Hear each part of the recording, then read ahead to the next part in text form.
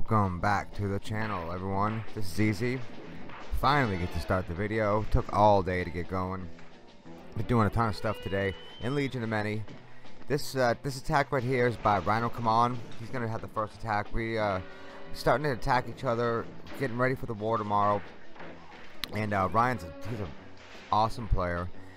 First one to put up a great attack on the builder base war. Now check out what these bombers do. This attack right here, I'm calling this the Jaya Bombarge. I don't know what to call anything anymore, but this is giants, bombers, and barbarians.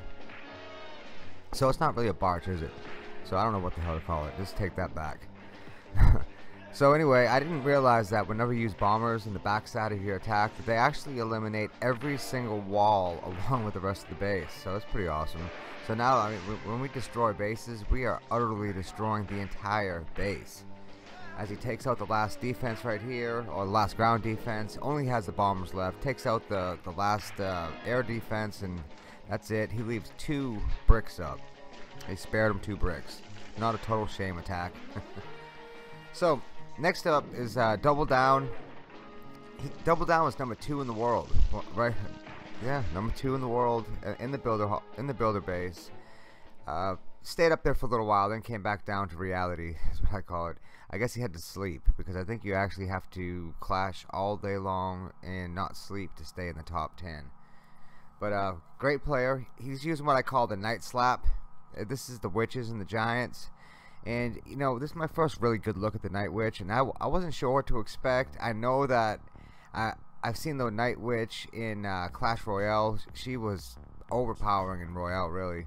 Didn't know what it was going to be like in Clash of Clans, and was kind of worried because the regular witch, one of her benefits is that the skeletons can shield her from all the ground defenses, like the cannon, like the archer tower, and these bats don't do that. They'll shield her from the archer tower, but really, you know, she doesn't get any shielding from the cannon. The cannons are pretty tough, but she spawns so many bats. They're so fast, and the ground defenses can't defend against them, so the bats take them out pretty quick anyway.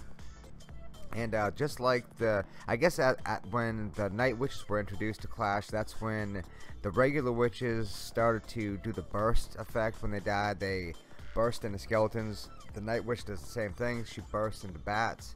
So as soon as the last witch goes down, which I believe happens here in a minute, gets sprung into the base, gets killed by the cannon, bursts into the bats. The bats take out the rest of the base. Another awesome attack by Double Down. Now, the rest of the attacks are all done by Ezekiel, my account. And well, yeah, let's get into this first. This is the lineup. This is the lineup we're gonna have starting tomorrow. You'll see we have a great lineup. Tons of Town Hall 11s. Now, our clan is not like the clan we're attacking, Shadow Fighters. Our clan has 11s, 10s mixed in. There's more 11s down bottom. They have. Legion of Many has paid very close attention to their base weight. These are not defenseless bases, so we're not going to call ourselves an engineered clan, although the base weight is a big concern. And I think all clans that have 300 plus wins, you'll notice that they have 11s down low, 10s down low, and that's just the way that you have to build your clan if you want to be competitive at that level. You know, our clan has just over 100 wins, and we were a very conventional clan. We didn't start really looking at base weight until we started running into engineered clans that were heavily engineered, that had 5 or 6 defenseless bases, and you know, it was a frustrating event. Anyone who's seen my my videos that I may have deleted by now because I can't actually stand to watch it. Don't ever get mad and make a video, because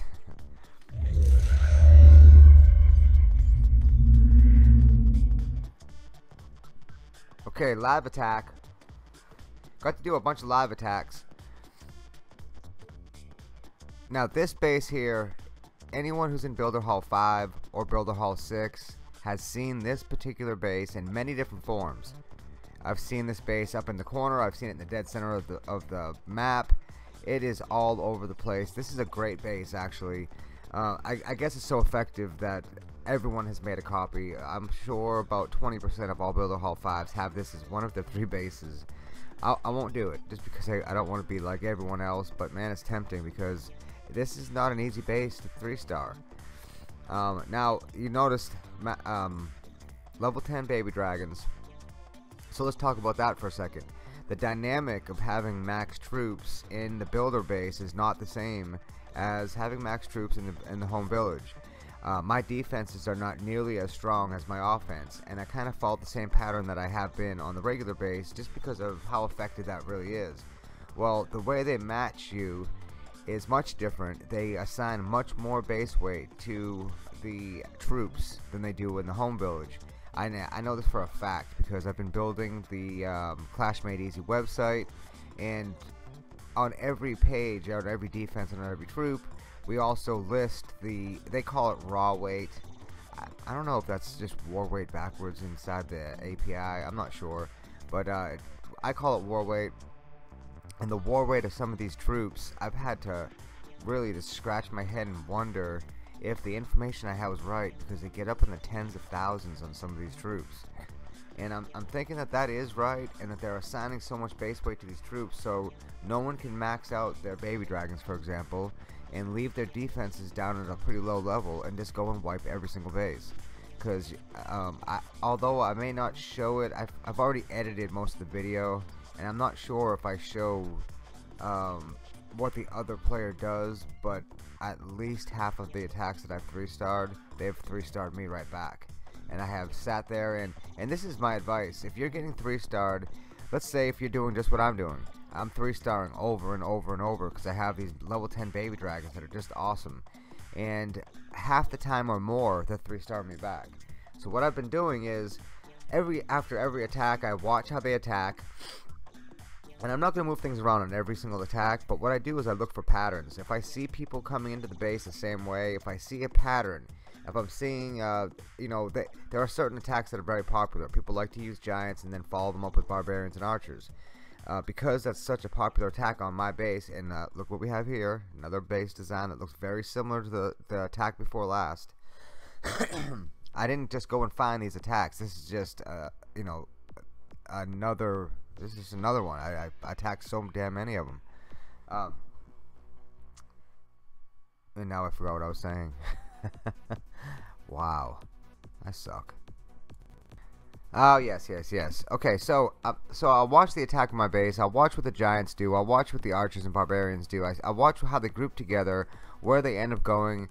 If they attack in a similar fashion and the troops do something that they're repeating over and over, it's kind of like an experiment. You know, if they can repeat something, then I can watch it and fix it. So I've been moving things around, and I ended up coming up with a fairly good base that's kind of, I have a square in the middle and then 2 rectangles on the top right and the bottom left, and then another compartment on the bottom right. And I know I'm describing it, not showing, but basically what I've done is I've split the base into 4 different sections. I have at least 1 defense in every section, and I have the core as a slam full with everything, and that has worked out finally. But before that, I'm telling you, I got 3-starred almost as much as I was 3-starring, and I was 3-starring almost every single attack. So my trophies weren't really benefiting from all the great attacks because I didn't build my defenses as well as my offense, and the game punished me for that because they're paying very close attention to the base weight of these troops. They're not going to let us build up our troops and not build up our defenses and give us a huge advantage. They're not going to match us against someone weak because we have weak defenses. They're going to let us get our asses beat for it. Which I guess that's appropriate. So here's another attack. Now, level 1, I got the level 1 hero, finally got him to level 2 right after I made the video. Starting to lose my voice, been talking too much, imagine that. So what you try to do here is when you're using this attack, you know, it's all baby dragons, but it's not a mass baby dragon or a spam. I say it is a mass baby dragon, but it's not a spam baby dragon. I'm not putting them all in at one time, because you want to use their ability. You want to use that enraged ability. In order to do that, you have to keep them as separated as possible.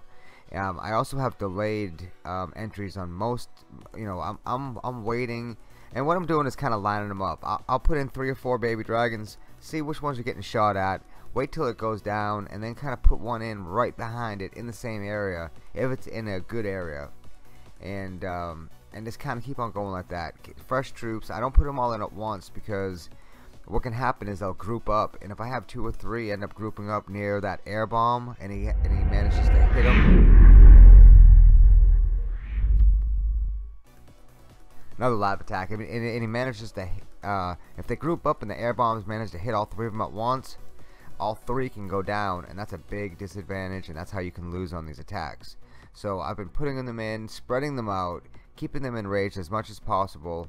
Now they're doing ×2 damage, and it's very hard to stop these baby dragons once they're doing ×2 damage. Now, Builder Hall 6, it has a lot more defenses. It has more defenses on the ground that you have to plow through. It also has the roaster, and then it also has another level for the air defenses or the firecrackers. So it gets really interesting once you get to Builder Hall 6. It is tough for me to 3-star a Builder Hall 6 that's well upgraded with these baby dragons. Now I know they go to 12, I believe, on Builder Hall 6, and I'm going to need that level 12 baby dragon, I think, to consistently 3-star at Builder Hall 6, because I've tried these Builder Hall 5 baby dragons, and you don't see many replays from Builder Hall 6 in the video. Although this is one here, but a lot of these defenses were not upgraded yet, and everyone, I'm not the only one that's finding out the hard way that if you don't upgrade your defenses, you may 3-star with those great troops you have, but they're just going to 3-star you right back, and that attack's going to be wasted. So, you know, wasted as far as the loot, the trophies. An attack's never really wasted, because you get the experience from it. Win or lose or draw, you get the experience from it. So, you know, no attack's really just absolutely wasted, unless you just totally suck on it and don't do anything, which I've never done that. So they tried the old put trash buildings in the corners. You know, because the bases aren't full yet, you know, these bases are probably, I don't know, at Builder Hall 5, they're about half full, so there's a lot of time left in these attacks. So if you're thinking about putting things out in the corners right now, I think it would be a rarity for you to catch someone and have those things in the corner actually pay off. Maybe if your defenses are good enough that they dwindle down to nothing, but most of the time, if I identify a bunch of buildings in the corners, I'll just put something on them first, and then time it to where they're all coming to the middle at the same time.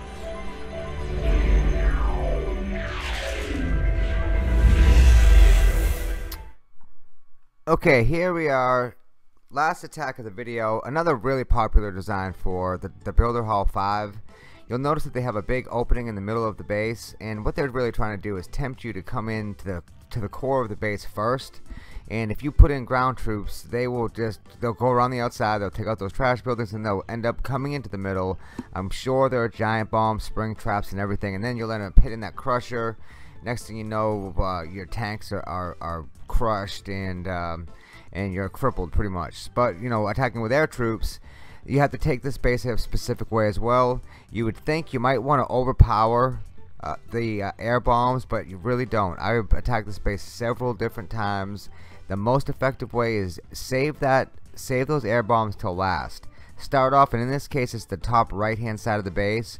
Work your way through that first half of the base. Save those air bombs till last, and then I kind of start off in the corners, start picking away at those trash buildings on the corners, and then as the air bomb starts throwing bombs up towards the front of the base, in that case the top right, then you'll bring in troops from behind it and try to snipe it out from behind. So, Legion of Damage, nice little name. Gonna have the big war. It's gonna start on Sunday. Well, we're gonna have several videos of the pre-war and the actual war itself, so I'm looking forward to it. I know the Damage is looking forward to it. Everyone's getting excited. Everyone's building up for it. Don't forget about the website, guys. I've been working on this thing constantly. It should be live by next weekend. It has every defense, every offense. It shows base weight on everything. It has everything you can imagine. I'm trying to leave no stones unturned on this. So go check it out as soon as it's ready. I'll make sure everyone knows. I'm going to hit everyone up that's subscribed. Speaking of that, sub to the channel. Got over 100. My goal was to get 1,000 in the first year. So we're about halfway through the year and we're at 100. Not surprised, but I'm very thankful for you guys that have subbed. I get a lot of positive feedback. Just feel really lucky to be able to do this and to get so many nice people say such nice things. They must not know me at all, because you know I suck. Anyway, thanks everyone for coming by. Till next time, it's been easy. Take care, everybody.